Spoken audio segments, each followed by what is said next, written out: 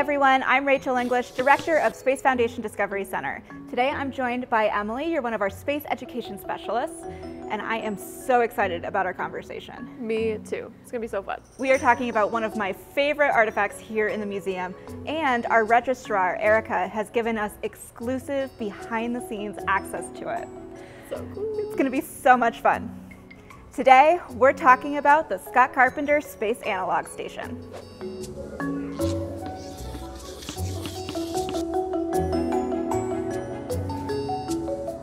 So Emily, what do you know about the Scott Carpenter Station? You know, I know a little bit as of right now, but what I'm really curious about is this logo, the Space Life Sciences. I haven't really seen that one before. And you wouldn't, it wasn't used very often.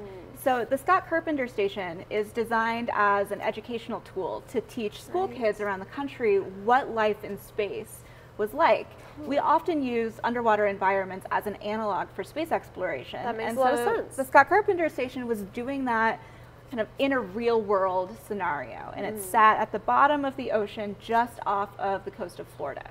Cool. Which is also why it's yellow, because yellow is really easy to see underwater. Yeah. And so it would have been bad if we misplaced our submarine. Right. Lost it.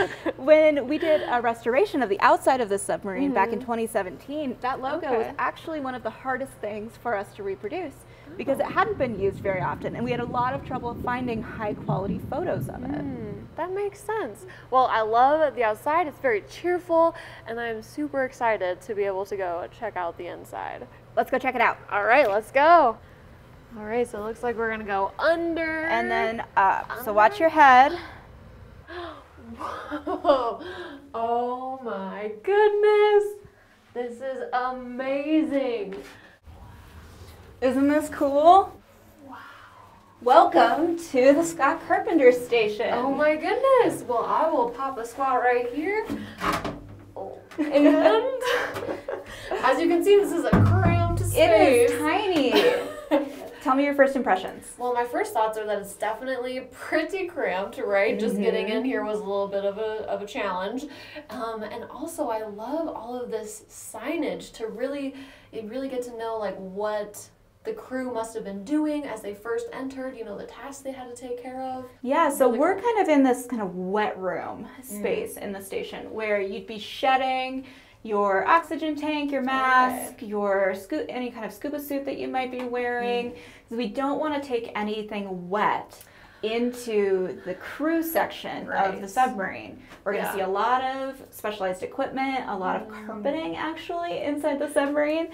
And so don't ask, you'll have to ask NASA about the carpeting. And so we wouldn't want to take any of our wet equipment from this room. Totally. Should we check out the crew cabin? Yes, let's go check it out. Okay. There is no beautiful way to move through this thing. That's fair. Wait, so how did you... You got it. You got it.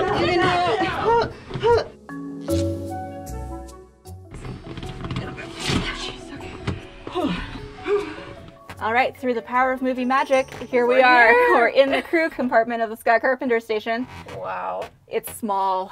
It is very cramped. It is so small. We are sharing this space right now with our cameraman, Kenneth. Hi, Kenneth. Hi, guys. It's a little bit different, even just sitting where we were before. Absolutely. Well, before there was a little bit of airflow coming through just because of that open hatch, but in here it definitely feels a little stuffy. Now, we don't have any of the light support systems on right now. So this isn't quite exactly what it would have been like. We'd have some lights in here.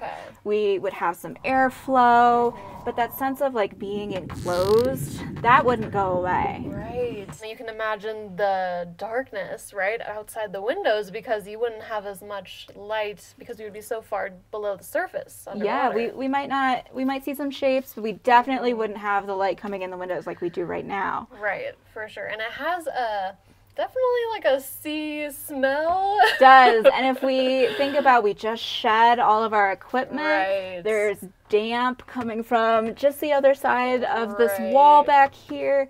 So it would probably smell like the ocean pretty strongly. You're probably not really showering. You might be taking some sponge baths. Yeah. So it would get a little smelly in here over 11 days. So this is where the crew would spend all of their time. But this is what early astronauts, this is the space they had to work with. This is about the size of a Gemini or Apollo capsule. And so it really kind of gives you that analog for what living in space might be like. So true. Does it make you want to go to space? You know, I used to think I wanted to go to space, but I'm not so sure Not anymore. But yeah, this is such a tight compartment. And I think that, you know, as you were to do life in here, you know, they spent up to 11 days in this station. You know, I can't imagine not going to get some sunshine outside or a breath of fresh air.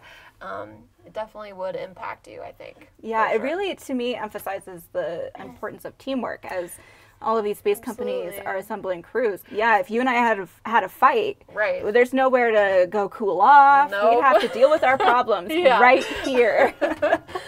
So let's check out some of what's going on here on our front panel. Cool. We've got some of our emergency systems. So if we were to lose oxygen, if the airflow had a problem, we've got a power fail and a high water alarm. So again, we are underwater. So if we had anything happening to the station, we would be able to communicate with the surface. Down here we have our mini fridge.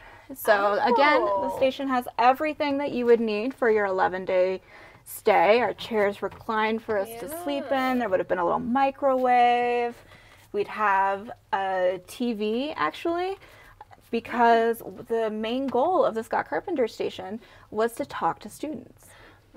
And so the crews that went down on the Scott Carpenter station would actually call into classrooms all over the country, and even classrooms in Canada above the Arctic Circle. Wow.